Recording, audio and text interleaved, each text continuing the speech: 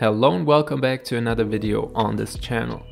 Recently I've been studying equivariant neural networks and find them to be a very interesting class of models.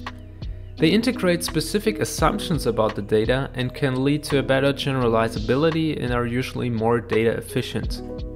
The theory can get quite mathematical, but in this video I will try to keep it on a high level, as this is intended as an introduction to the topic. If you have questions or want me to go deeper into specific things, please let me know in the comments. I hope you enjoy the following. Let's get started. And before I forget, I'm not an expert in this field, I just read a lot about it in the last weeks, and this video is basically the summary of it. I want to start with some intuition about equivariance in case you have never come across this term. A desirable property for a neural network is that no matter where some pattern of interest occurs in our data, the model is able to detect it. For example, we pass this dog image through the model and get high activations for the area where the dog is. Now, the model should also respond similarly if the dog occurs somewhere else in the image. In other words, the model should be insensitive to certain transformations of the objects. Equivariance simply means that when the pattern in the input changes, the output changes in an equivalent proportion. For example, the feature activation maps in a CNN would be translated in a similar fashion like this. Okay, so that is equivariance, but you might have also heard of invariance. I also want to get this out of the way early. In the case of invariance, the output does not change at all. So it has no variance to transformations of the input. The system basically produces the exactly same response regardless of how the input is transformed. In this example, the fact that there is a dog does not depend on where it is located, so the model prediction stays the same. In many neural networks, invariance comes from pooling layers that aggregate some activations at the end of the network.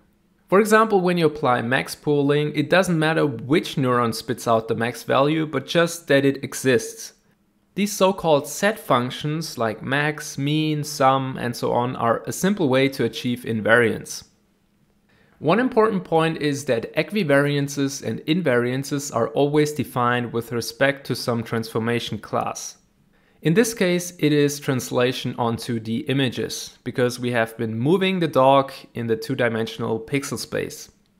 That means no matter how we translate the object of interest, the model output should either change equally for equivariance or stay constant for invariance. Regular, fully connected neural networks don't have this property as they are sensitive to the order of the inputs. It turns out, however, that there is already a model architecture that is translation equivariant, which are convolutional neural networks. In fact, one of the key motivations of CNNs besides efficiency was equivariance with respect to translations, which is achieved by convolutions.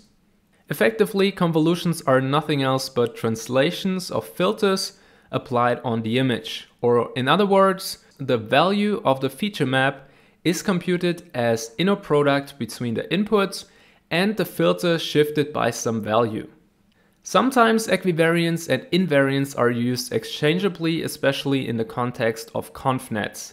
But by now you should know that equivariance is related to the changes in the outputs of the neurons, and invariance comes from pooling operations at the end of the network. It is also possible to define this more formally with very simple expressions.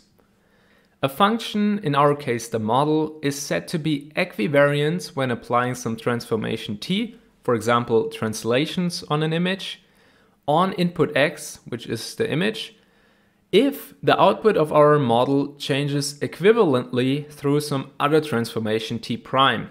For invariance, on the other hand, the output stays unaffected. A common way to visualize this graphically is with this diagram. This is the case for equivariance. Applying some transformation and then passing through the neural network should lead to the same result as first going through the model and then applying the transformation.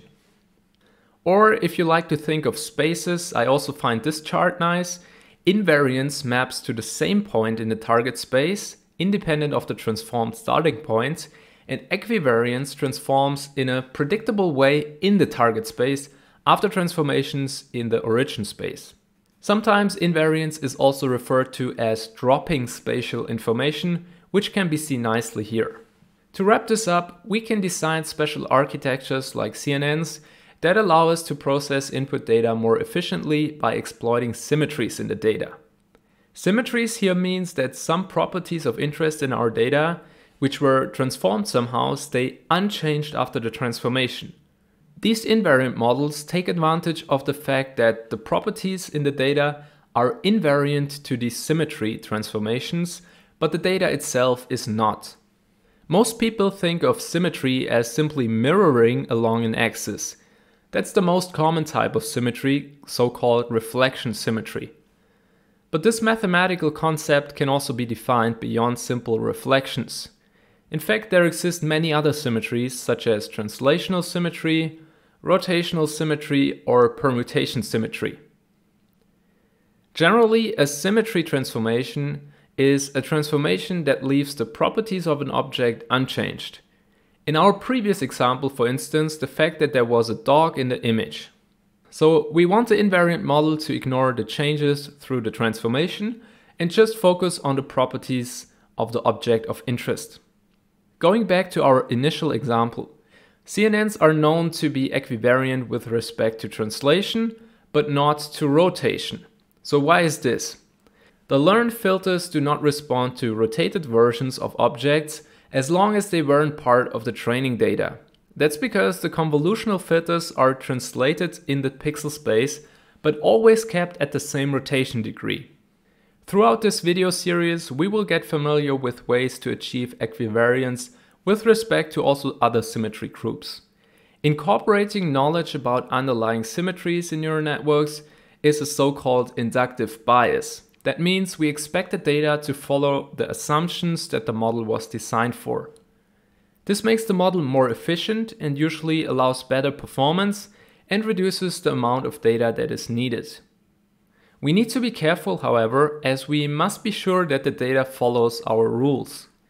By introducing assumptions about symmetries, the flexibility of our network decreases as we can only operate on data that aligns with our assumptions.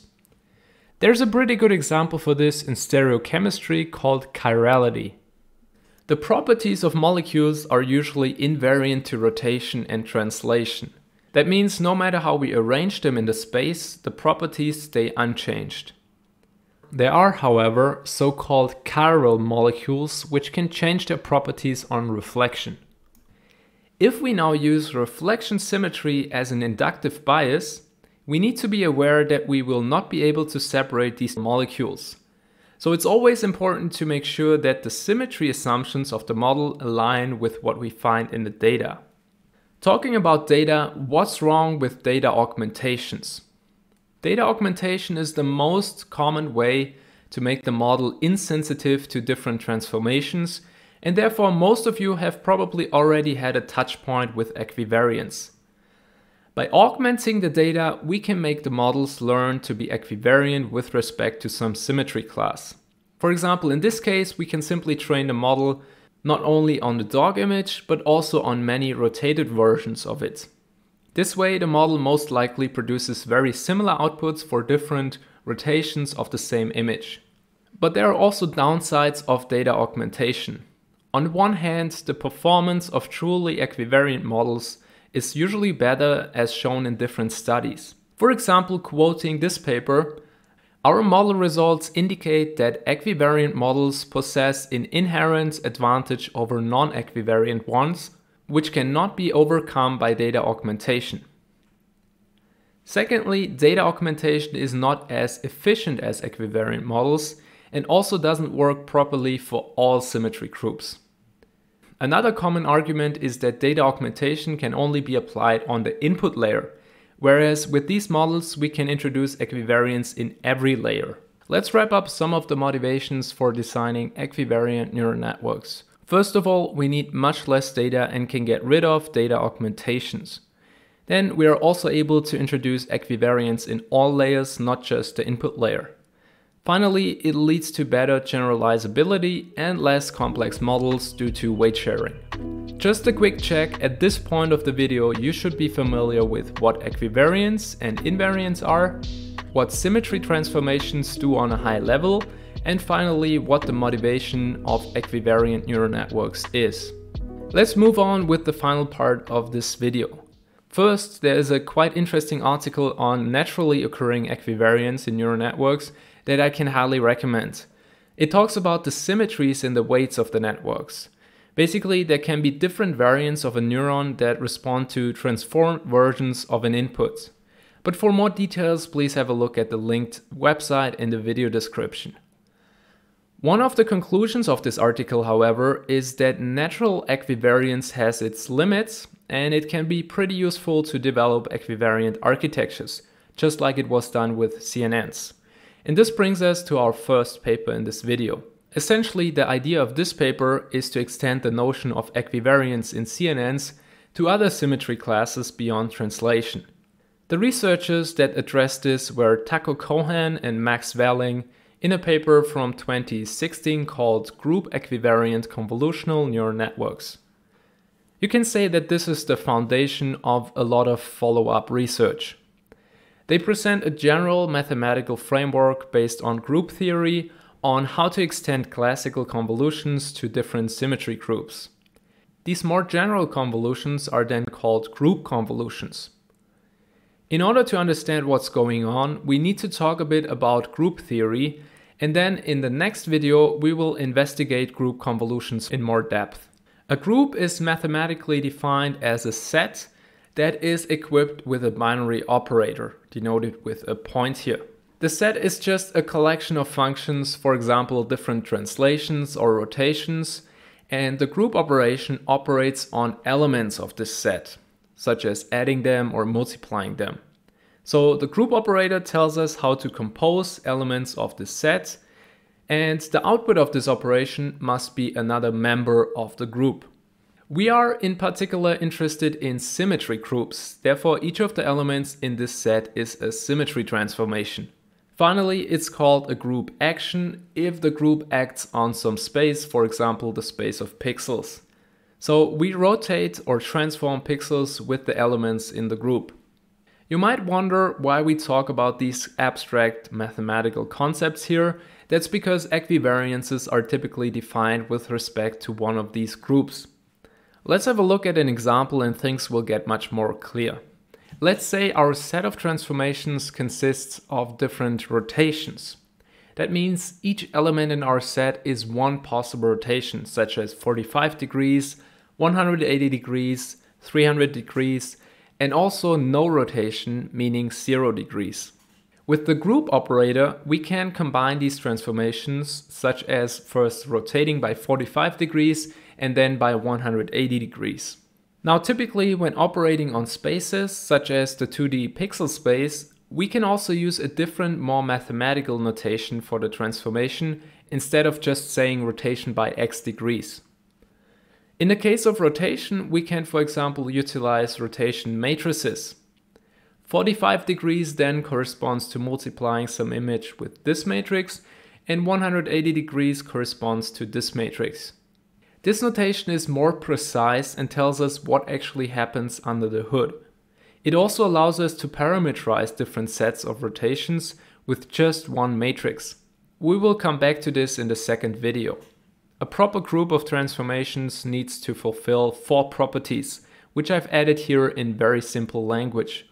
Closure means that the result of some transformations never leaves the group, so it's another group member.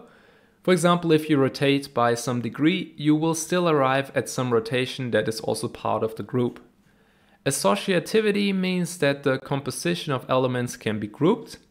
Furthermore, an identity element needs to exist, and there needs to be an inverse element that brings you back to the identity.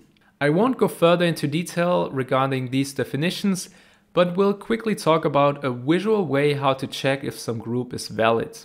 Let's say we have these 4 possible rotation degrees, and the matrix multiplication operation which is performed on the matrices we've just seen. Do these elements form a valid group? One way to check this is to build a Cayley table, which works by arranging all possible products of the group's elements in a squared matrix. We can, for example, easily identify the identity element, which is rotation by 0 degrees, as it will always keep the elements unaffected, as you can see in the first row and column. When continuing, we can see that the attribute closure is not fulfilled for this set of elements. Because if we apply 45 degrees rotation twice, we end up with 90 degrees, which is not part of our group. Therefore, it's not a valid group definition. This was just a very high-level overview. In case you want to dig deeper into this topic, I can highly recommend the 3 blue 1 brown video on group theory.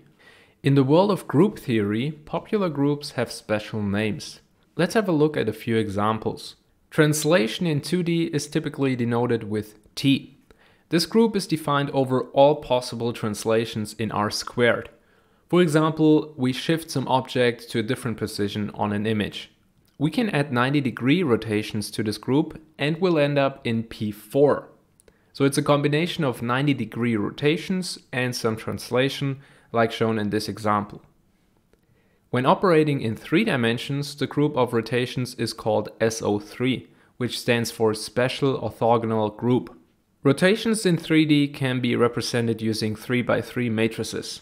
We can also add translation here and end up in SE3, the special Euclidean group. In most of these symmetry groups, in 2D or 3D, the binary operator is matrix multiplication. There are many other groups which are systematically categorized mainly by how you can represent them mathematically. Building architectures that consider these different symmetry groups have shown promising results, and here I wanted to summarize some of the most impressive applications. Group convolutions have shown to produce better results on many medical imaging datasets, because they, for example, incorporate rotational and translational equivariance. There's a paper about GCNNs applied on lung CT scans for detecting cancer, and the authors show that GCNNs not only perform better, but are also much more data efficient. One key contribution of the improvement of AlphaFold 2 over AlphaFold is a SE3 equivariant transformer that became part of the architecture. Equivariance also plays an important role in a lot of the protein ligand binding models that were recently published. Basically, this topic is about if some drug medicine fits into so-called pockets of a protein, and apparently novel methods seem to do quite well. Generally, many molecular applications seem to benefit from equivariant priors. Another interesting application of incorporating symmetries can be found for DNA data. These double helix sequences have a special inherent symmetry called reverse complement that can be taken into account in the model architecture. Finally, variants of graph neural networks also incorporate interesting equivariances. Naturally, all GNNs are permutation equivariant, but it's also possible to extend them in a 3D setting to be, for example, rotation equivariant as well. So as you can see, there are plenty of interesting architectures or layers for different symmetry groups, and the goal of the next video is to get a deeper understanding of some of the most popular models out there. That's it for this introduction part. At this point you should be familiar with what groups are, what Cayley tables can be used for, plus some of the group names, and finally applications of equivariant neural networks. Thanks for watching, and I'll see you again in the next part.